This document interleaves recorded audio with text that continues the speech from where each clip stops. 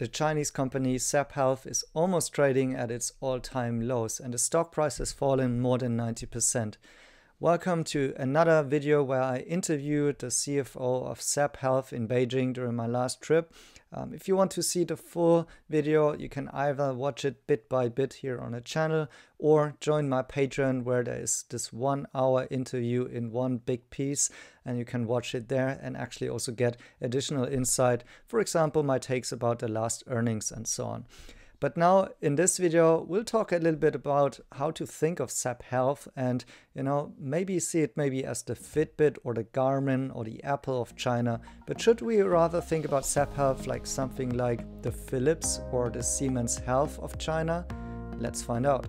Investments, or is it, do you have like a venture arm, or how do you decide what kind of services you're launching, or is this all following a bigger plan already? Who's kind of, help us to understand how is ZEPP Health thinking about, saying what is part of the ecosystem and what needs to be developed or not. Like we do have a strategy, and but excuse me, I couldn't elaborate too much on on that today.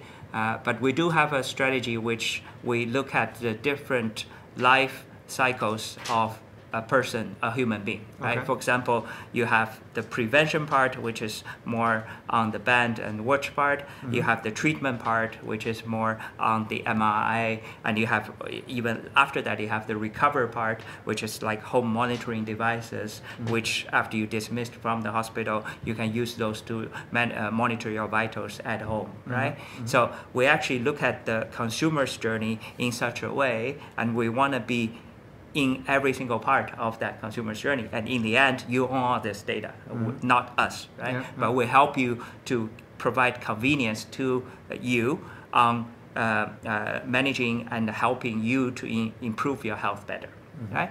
So I think the watch and band and TWS headphones and all those form factors, which I think we're only at the start of that. I mean, that's why I'm saying we're a startup, right?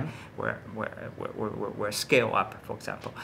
So that's what I'm saying. We're at this moment more in the prevention part, whereby we want to offer services and hardwares to help you to sleep better, rest better, train better, mm-hmm. and get healthier, mm-hmm. right?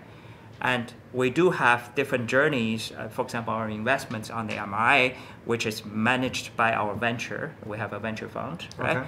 Okay. To look at investments on the different part of the journey, mm-hmm. because in the end, I want to create a pillar of everything which can covers the consumer's full journey, mm-hmm. right? But we also recognized that we cannot be everywhere. Otherwise, we're actually mm-hmm. scatter ourselves too thin, right? So what we're trying to focus at this moment is prevention.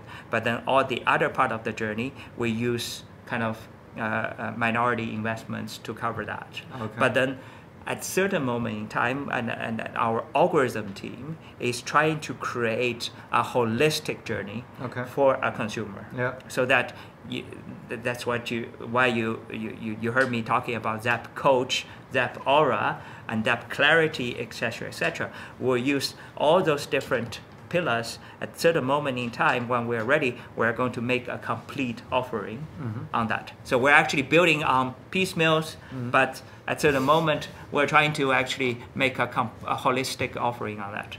Right. So you're trying to do many different things, and you're not alone in this market, right? There's big companies like like Philips or Siemens, which are in the healthcare market, and then there is, on the other hand, on the fitness side, there's of course the other watchmakers. There's Fitbit, which is bought by Google, right? Yeah. So help us to understand, like, ZEPP. Why ZEPP Health? Where does it stand there in this whole thing as a small company, right?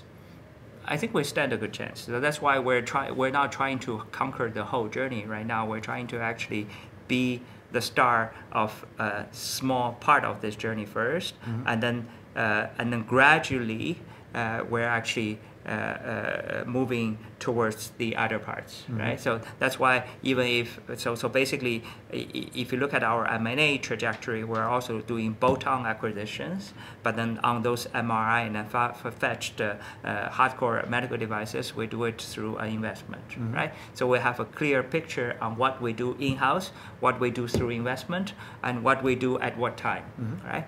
So there's a clear strategy and roadmap on that, right? But obviously, on the prevention, on the smartwatch and the band part, we believe at this moment there's still a lot of potential for us to conquer. Okay. And if we conquer that, so it's not a mature market yet. No, for sure not. Right?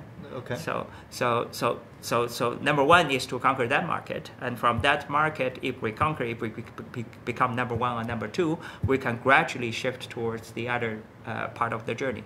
Okay. All right. Let's talk a bit about the problems and the downsides. First, before we talk about the stock, but maybe on the financial side, all of this requires investment, and let's say there have been many challenges on the macro side as well. And so, is the company currently in trouble financially? I don't think so. I think I have kept on talking this in our investment calls as well. For sure, if you look at our 2022 full year result, we have cash, which is as much as $150 million ballpark dollars.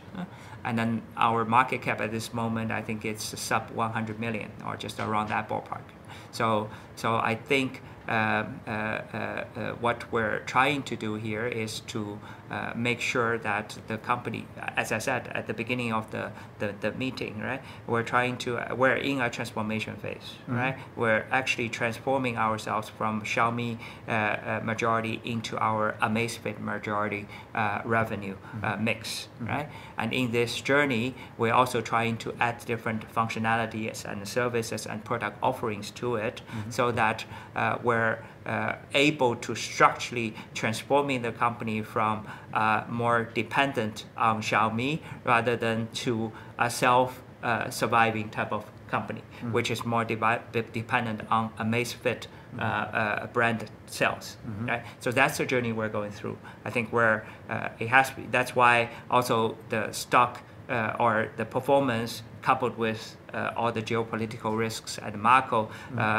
difficulties, COVID, etc., in 2022 was kind of disappointing, right? But I think we're going through that journey right now. If you look at a few KPIs I just mentioned, inventories kept on going down to a healthy level.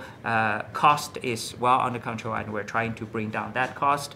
And we're focusing on profitability. We're actually trying to have a gross margin generated, a higher gross margin generated more by product mix as well as retail channel mix.